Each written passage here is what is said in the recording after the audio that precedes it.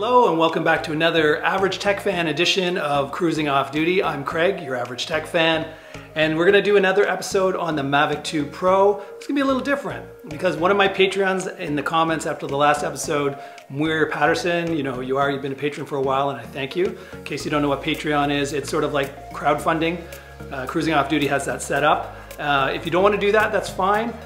There's another way you can help the channel. If you're gonna buy something like this or any of the camera gear that I often show, I usually put links in the description. If you click on one of those links, it's called an affiliate link. It costs you nothing. What it does, it brings you to DJI in this case for this drone or any of the other drones.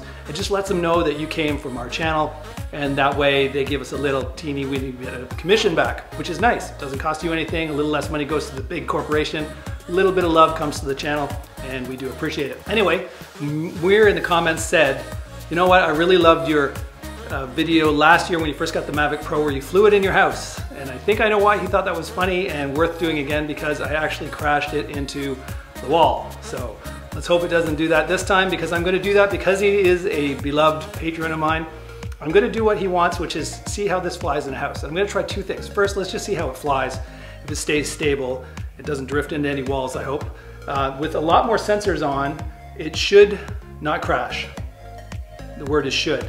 Now remember, when you're flying manually, the two side sensors are not on, so you can actually go sideways into a wall, but you should not be able to go forward into a wall or backward. So test one, does it fly inside the house? And I think what's gonna happen is it's just gonna beep incessantly once it takes off, because with so many sensors looking everywhere, if something is within, I think it's about 6 feet of the drone, it will beep. In the past, with the original Mavic Pro, it would only really beep from the front. The downward sensor was just showing it how to land. The front was the only thing it really recognized, and so it would beep if something was in front. But if you stood beside your drone, it wouldn't beep. Now I think it's gonna beep all the time. The whole time it's flying in the house, it's probably gonna beep. The next thing I'm gonna do, if it does do that, I'm gonna go into the active tracking mode. I'm gonna try and track myself as I walk down that hallway, and we'll see if it follows me down this hallway. Now I know I'm getting risky here. And then if it does follow me, I'm gonna turn around the corner and go towards my family room and see if the drone will actually follow me around the corner again without hitting any walls. Now when I'm in active tracking mode, these two sensors should be on. So it should know the walls are beside it. So hopefully that'll eliminate any possibility of it turning the corner and banging into a wall at the same time. So I haven't done this yet, obviously. I'm filming this first and then I'm gonna try flying it, so wish me luck. Okay, let's do this. Wish me luck. Where this crashes, that's on your head, okay? You made me do this. Let's do this. I'm scared. Take off. Please check it on the map. I recorded my phone screen, which is actually the controller for the remote, and you can see that there's an obstacle avoidance error. Please revise flight route. So it's saying it's not going to autonomously fly through the house. I didn't realize this at the time. I can still manually turn it, and you can see that when I tried to step forward expecting it to back up away from me, it wasn't going to back up because there are objects behind it. You see on the screen they're saying there's objects in front, there's objects behind. It wasn't going to do anything. It was just going to sit there if I didn't physically move the joysticks to get it to go up or down or left or right. Super stable. So let's go into active tracking mode and see if it'll track me as I walk down the hall. Okay, if you look at the screen, you'll notice a green dot on my chest. The drone has decided I'm a human being and therefore something that can be tracked. It does the same thing with cars and other things, but I'm pressing the green button and nothing is happening. It's not highlighting me like it should. So I go into the menu and see if I'm doing something wrong, and I don't see anything, so I go back. And finally I just have to kind of put a box around me, and then it finally tracks me. Yeah, so there I am. That's what it should look like when I first pushed the green button. But you notice there's a thing just below the 6-foot thing that says aircraft is too low. I don't know if it was a combination of all the sensors are always on saying that there's things in the way and the aircraft's too low, but it just would not go into the normal tracking mode where it starts following me. As you can see, the camera watches me until I go around the corner, loses me for a second, and when I come back around, it catches me again, which is smart.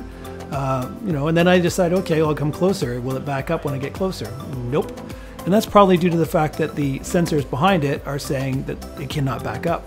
So I go back in the menu. Am I doing something wrong? No, I'm still in track mode.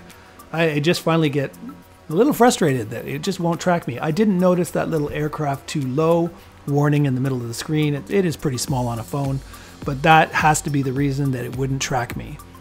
too low to start and obstacles are ahead and behind.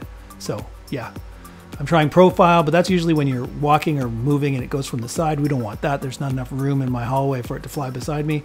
So again, I try maybe moving the camera up. Maybe it was too low, but watch, when I finally get it to track me again, I circle myself and the camera automatically points at the center of mass, which is my belly. And I back up again, and of course, the drone doesn't follow me. And when I realize that, I decide, okay, well, maybe if I go towards it, I definitely notice that the drone is moving as I go left and right, sort of from one side to the other. It does follow me with the camera. It's just not following me with the drone. So that's the end of that. And just to confirm the drone is not frozen, I actually manually fly it into my hallway. And yeah, it goes a little bit. I could have forced it through, but there didn't seem to be a point, because the whole point of this wasn't really to see if I could fly my drone through tiny spaces, more that I wanted to see if it would track me. And in a way it does. It tracks me with the camera. It just doesn't track me by flying around after me. So yeah, I try one more time. No, not gonna come and get me. So that's it. So now I want to take it outside and see if maybe active track isn't working at all on my drone. Again, I still don't see that aircraft too low thing for a little bit. I am sort of surprised it doesn't back up when I put my hand in front of it or anything. I guess it's because it senses obstacles, but that's kind of dangerous. I mean, if you flew this inside your house and your kids are there and they just happen to run towards the drone, it's not going to back up. It's going to zap them with those blades. So keep that in mind. I finally noticed the aircraft too low warning on my screen. So on my screen, right here at the bottom, it says aircraft is too low. So let's put it up a little higher just to see if that little warning goes away. But I don't think I'll walk in my family room because the ceilings are lower and I don't want to crash my drone. So let's go with that. Notice how the aircraft too low warning goes away, but as we go up higher, it starts to have an obstacle above it. It's a very smart drone. It knew it was there. I kind of just stopped flying higher because I didn't want to risk it. And this is a cathedral ceiling, but I know my hallways aren't nearly this tall, so what's the point, right? But I try and track myself again just to see if now that the aircraft too low warning is gone, and you can see that the green bar goes around me. So I was able to just push the green button this time and it tracked me. I didn't need to make a box around myself. And just like last time, it's following me with the camera, which is cool, but it's not actually flying anywhere. I guess as long as there's obstacles around, it just sort of sits there and says, hey, I can't crash if I stay right here, but I have no problem pointing my camera at you. So that's the end of that. That's the end of that. And I just bring it down and land it. It had no problem tracking me, but it would not follow me in my house. I think it was a case of it won't follow me because A, there's too many obstacles around. And it starts off already saying there's obstacles around when it takes off. So even though it will track me with the camera, it's like it won't follow me. I think what I'm gonna have to do next, and that'll probably be the next episode, I'm gonna take it out to a forest. I'm gonna start in an open area. I'm gonna have it track me. It should follow me. And then as I go down a trail, let's see if it follows me down the trail. So that'll be on the next episode. So hopefully you enjoyed this. Hopefully you learned something. It is super solid in your house. I mean, yeah, it did not move. The only movement that ever happened was when I touched the joysticks. So yeah, could I fly it around my house? Sure. But do I want to try and fly it around my house just to take a risk of bumping into something? Probably not. That's what that little Tello is for. This is the Tello. This is a $99 drone. But anyways, this is a fun little drone you buy, and this is the one you whip around your house. You fly it with your phone only. There's no controller. And it's fun, and it's got prop guards so you can bang walls and it doesn't do anything. But that's an indoor drone. A $1,500 American Mavic 2 Pro, probably not the one to just goof around inside your house, but there you go. You could theoretically film inside your house. Hopefully you enjoyed it. If so, give it a thumbs up. Subscribe to the channel or the channels, because this is right now going out on the Average Tech Fan and Cruising Off Duty. And until next time, this is Craig signing off, wishing you safe cruising of your drone. Later.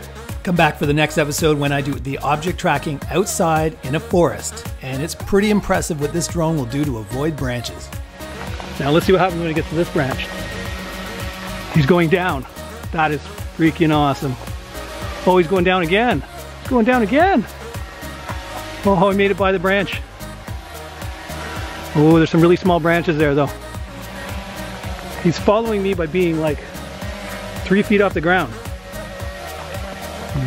Oh my God, that is freaky.